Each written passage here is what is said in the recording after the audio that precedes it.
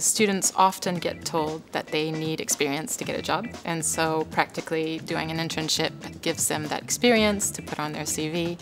It helps them make connections as well that could open up other opportunities in the future. They get to see what their studies look like in practice, and I think that's one of the most important benefits of doing an internship is the gain of confidence that students get from having that experience, getting feedback and seeing that they actually have something that they can contribute to an organization. I work with hosts and interns to make sure that we find projects that are meaningful and that will challenge them and will enable them to develop, knowledge and skills that they can take into their careers.